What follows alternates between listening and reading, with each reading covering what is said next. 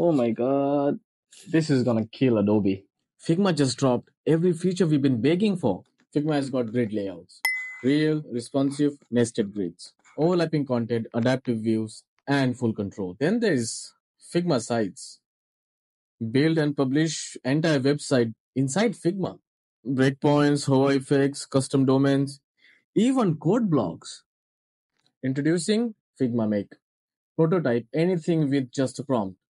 AI turns your design into live working app with third-party API support.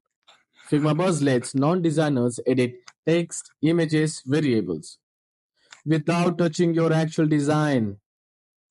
And finally, Figma Draw. That brings Procreate brushes, textures, blur tools inside Figma. This is next level. Figma is just not for UI anymore. It's like a creative powerhouse now. Which feature blows your mind the most? Comment it down.